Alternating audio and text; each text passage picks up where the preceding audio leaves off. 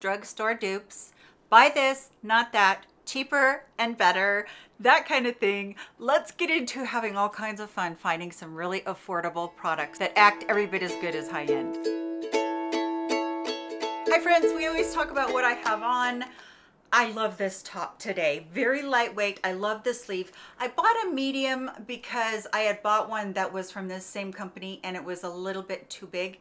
I wish that I'd bought a large. So this is true to size, just so you know that. I love the ruffle details on it. I love the gathering on the sleeve, the buttons. I love the color. I love everything about it. The weight of it is fairly lightweight.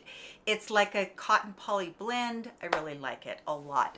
And then I put on a pair of my very favorite earrings in the whole wide world, and these are the cutest butterfly earrings, and hopefully they are not sold out. The one that goes onto your actual earlobe, and then the one that dangles down, and then you have some posts that just dangle down. I just think they're so dang cute. I love them. I've had them forever and just really like them. Also, everything will be listed and linked below in a numbering system.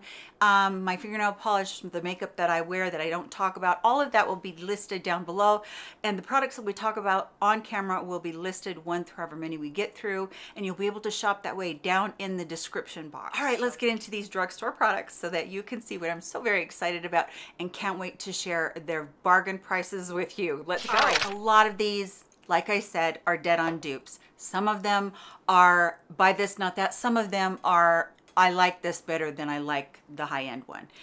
This happens to be one of those that I like better than the high-end one. Okay, MAC's Creme Cup lipstick. One of my favorite lipsticks to wear with any sort of a lip liner because it kind of just gives you this glossy beam color on there, almost like a highlighting stick does for your cheeks, but on your lips. And it's so pretty. So you're not going to be able to see it super well, but you can tell that there's a little bit of color there, and you can tell that if you were wearing it, it definitely would have a lighting effect on your lips, and that's why I love it. And I've been wearing it for years, but the reason that I like this one better, which is a Maybelline lipstick in Blushing Beige, is because this one has a tiny bit more pigment. So you still get that highlighting effect, but you get just a little bit more pigment that shows up a little bit better. So it looks even more highlighting than the Creme Cup. Same exact consistency on both of these. They're very satiny. They're very lip balm-like, but in a lipstick. And I love Maybelline's lipsticks anyway. They're some of my very favorites that I feel like could be high-end, should be high-end. So good. The next one is an eyeliner that I love.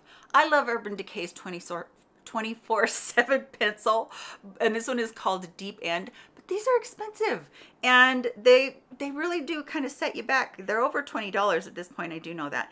But this is a gorgeous teal color, kind of, you know, just really beautiful ocean, deep ocean teal color. So pretty. But Sephora has their 12-hour eye pencils as well. And I can't see what this one is called, so let's put the spectacles on. This one is called Peacock Blue. And you will see that this one, dead on dupe. And I'm not kidding. Consistency, wear time, everything. And I think that the one from Sephora might last longer on your eyes.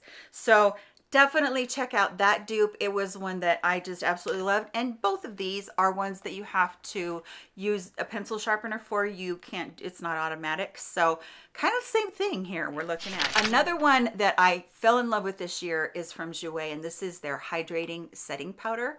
Now, I don't know so much about the hydrating part. I don't think it's super hydrating, but I do know that this powder is something different and I love it. It's like a no powder powder, and although you can see some on my hand right there or on my finger right there, when you put it on, you can't really see it. Oh, I have a pretty bracelet on too. Pretty gold little link bracelet right there.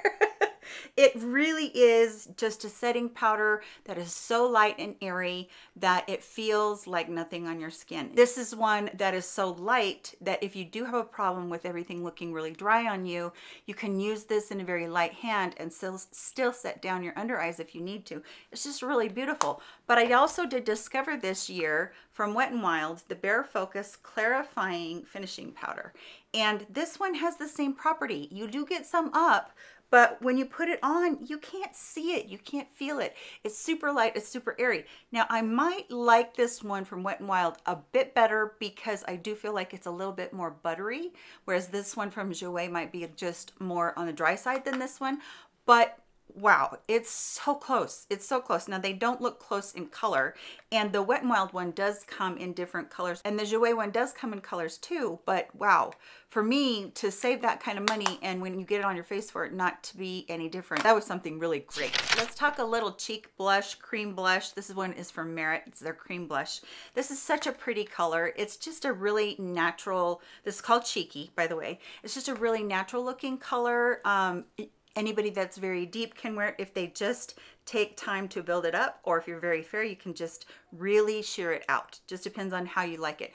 Good delivery system, because all you have to do is dot and then put some on, and it does work really well. I'm gonna go ahead and just dot this just a little bit on here, and then just, you know, buff it in with my finger, and you'll see how quickly that does the trick. So it's so pretty. It just works out really pretty, and I really love the blush. It's very balm-like, but it seems to set down very, very quickly, and I really do love it. But this is expensive, really expensive. And then I found this one from Flower Beauty, and this is their Gel Crush Lip and Cheek Balms, and it looks like a little bitty deodorant. And it just works every bit as good. Let me look and see what the color of this one is. Blackberry Crush. It definitely might be a little less pigmented than the Merit one, but so very close in the color, and when you get it on your cheeks, there's no way to tell the difference. I'm just going to dot here just a couple of times, and then I'm going to just really lightly buff it in so you can see. It's so pretty, and it really is very close in the way that they perform and the way that they act and the color. It's just so close. And definitely, if you're looking to save some money and save your budget, I would definitely look into the Flower Beauty instead of the Merit. Just such a good deal. Another powder that I did show quite a while ago, but I ran across this in the back of my drawer, and I thought, why am I saving this? And then I remembered that when I was very first on YouTube, I used this as a dupe. And this is from Pat McGrath Labs, and it's the Under Eye Brightener. Now, this isn't my favorite powder because look how brightening it is and how white it is.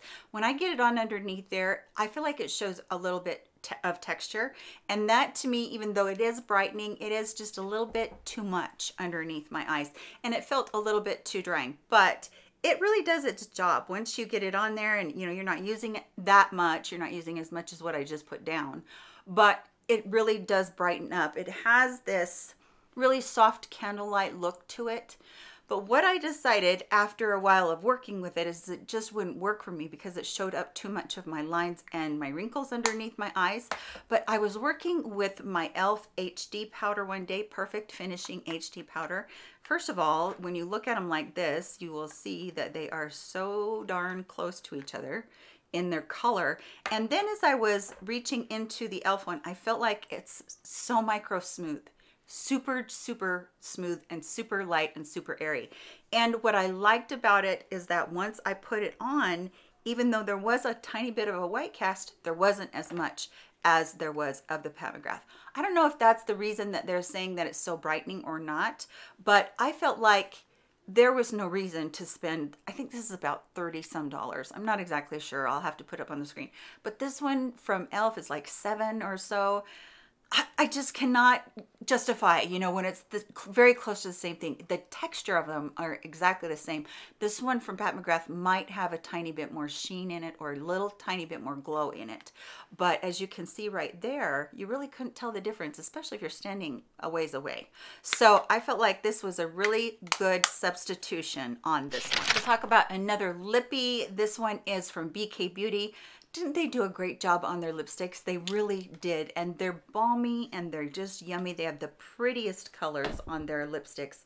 This one is called Self Love, and it's like this mid-tone peachy pink color that is so flattering on so many women. Again, it's a balmy color. It looks very kind of satiny on your lips. It does not dry you out. It's there for a long time. It's a really good formula. I really appreciated that. I love these bullet too. It's got a magnetic thing on there, so the closure is like that. She did a great job on those. But this one that I found from Revlon is called Pink in the Afternoon. And you're going to be really surprised, I think, when you see these two together. So there they are. Same formula. I think Pink in the Afternoon from Revlon has a little bit more pigment in it, so I feel like it stays around a little bit longer. exactly the same exact color, and the satiny formula of it, and just the fact that it is kind of glossy and pretty, and yeah, just really was excited about that when I found it for a dupe for you guys. Next is about a Buxom liner. I love these liners. I love the tip on them. It's so good. And I don't know if this one is a limited edition or not. I don't think it is. I have no idea what it's called because there's no, since I got it in a set, I can't tell. I will try to find it and put it down below for you all. Now this liner is kind of like a medium consistency creamy. Stays on really, really well. The other thing that I love about it is you can fill in your lip line with, you know, your lips completely, use it as a lipstick. It's got an automatic, you know, turn up so you don't have to keep worrying about sharpening it. It's just a beautiful, great lip liner, and the color is really good too. You can put peaches or pinks with it, and or just a lip gloss over top of it. It's gorgeous. And I found this one from Maybelline. This is the color Sensational, and this one is in the color Almond Rose. This is also an automatic liner, and it also has a liner on the bottom of it, so you can keep that line sharp if you want to. And when I found this one as well, I was like, well, there you go. This Almond Rose might be a tad, just a skosh lighter, but the consistency was so close and the colors were so close. I was like, you gotta be kidding me. We spend so much on this. I think this is around $20, and when I got this one on Amazon, it was around $6. So for me, because once you get this on, you're not gonna be able to tell a difference. I would reach for the Maybelline over and over again because it's gonna save me that money. Consistency wise, same exact thing. Helps your lipstick to stay on and not bleed out of the lines. And yeah, as far as I'm concerned, winner, winner all the way around. The next one's a little bit different because I got this little sample of the Stila highlighter. This is in Kitten. Now, when I put my finger in here, it really feels like it's a cream. I know it's powder because that's what the packaging said, but it feels like it's so creamy, and I was just really in love with it. Now, that is such a soft, subtle highlight. It can be built up to give you super duper glow, but it's so pretty, and I was really impressed. I had never tried any of Stila's highlighters before, so this was really something that really impressed me, and I loved the way it lay across my skin. It was just really gorgeous.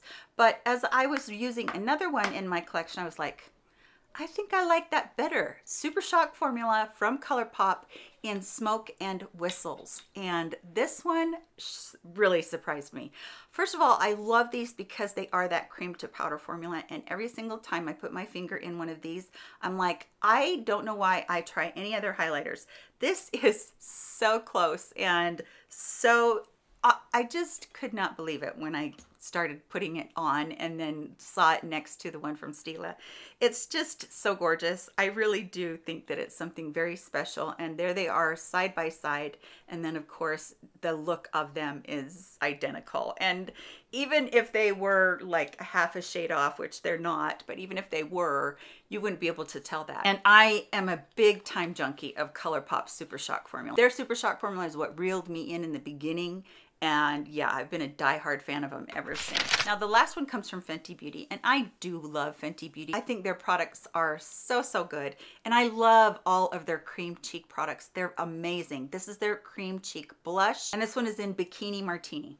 Such a bright bubble gum pink color, isn't it? It's one of those you just go, wow, that is really bright. And so pretty. It really, really, truly is a pretty, pretty blush. Little bit of a firmer formula. It just feels like it really hugs your cheeks. It's just gorgeous. But then I found this one from Moira, their new cream blushes, and I was like, oh my goodness, I think that's just about the exact color. This one's called I Miss You. I will tell you that this is way more balmy than the one from Fenty. So this is like an Uber cream on your cheeks. But what's interesting about it is you're going to get more color, but at the same time you can most definitely sheer it out. It's the same exact color once you sheer it out. And if I were to go into the Fenty one more time and put it down here, you would see how close they are. It's amazing to me that the two of them, I had these in my collection, and then all of a sudden, bam, there it is. You know, such a good dupe for it. And a little bit more hydrating on the Moira one, but it is just such a good blush too. And you get about the same amount in each of these, but I think that the Moira one is about half the price of the Fenty one.